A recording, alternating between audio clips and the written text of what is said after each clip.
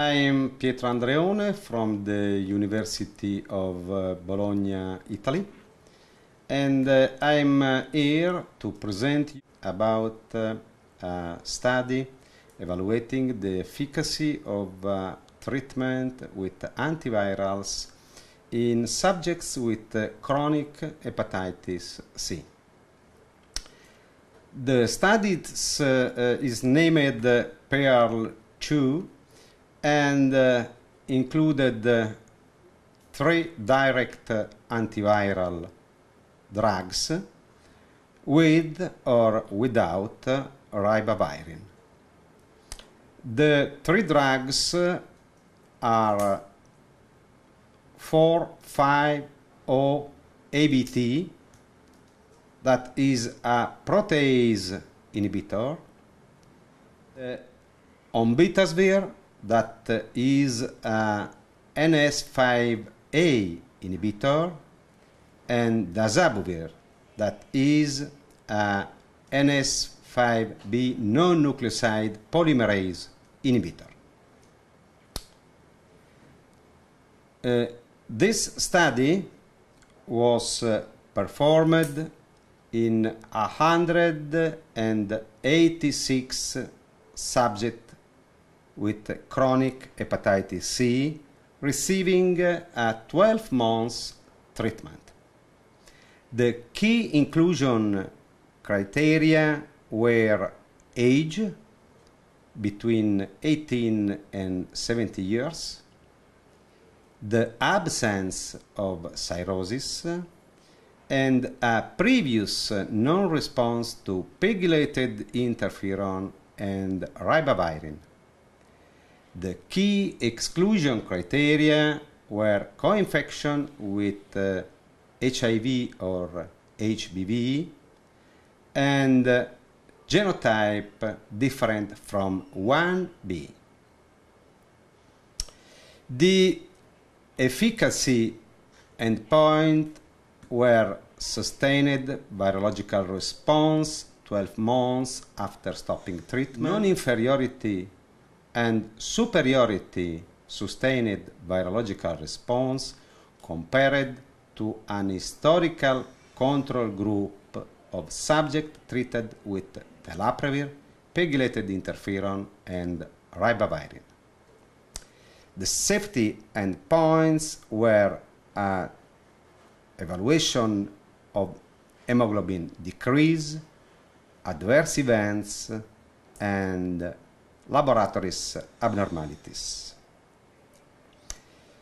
The evaluation of safety endpoints was performed in all patients included in the study, while the intention to treat analysis of efficacy was performed in 91 subjects enrolled in the group combined with ribavirin, and 95 of patients enrolled in the arm without ribavirin. 7 patients were not eligible for efficacy because in 6 cases the patients not received a co-formulated regimen with ABT-450 co-dosed with Ritonavir and Ombitasvir, but were utilized the subject for the safety analysis. Concerning the results, the sustained virological response was obtained in 96.6% of the subject receiving the ribavirin, while in the arm without ribavirin, the SVR was 100%. About the non-inferiority and superiority in both arms, this endpoint was reached compared to the group of historical controls treated with Tenofovir, peginterferon, and Ribavirin. No one patient experienced a virological failure during or after stopping the treatment.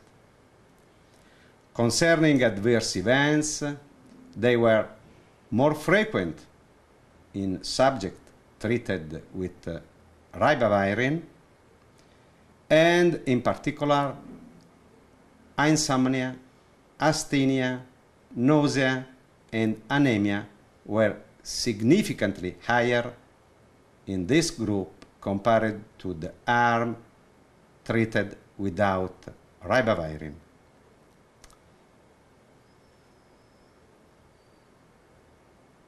Concerning the anemia, only 2 patients treated in the arm with Ribavirin reached a level of hemoglobin below 10 grams for deciliter.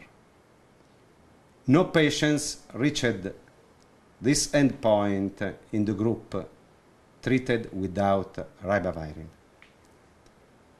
About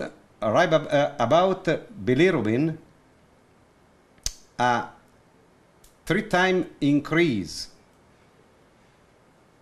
was seen only in 8 patients treated with Ribavirin, while no patients treated in the arm without Ribavirin were reaching this increase of bilirubin. In conclusion, dear colleagues, a 3 direct antiviral agents regimen without Ribavirin is an optimal treatment efficacy in subjects with genotype 1b, no cirrhosis, and previous non-response to pegylated interferon and Ribavirin. Thank you for your attention.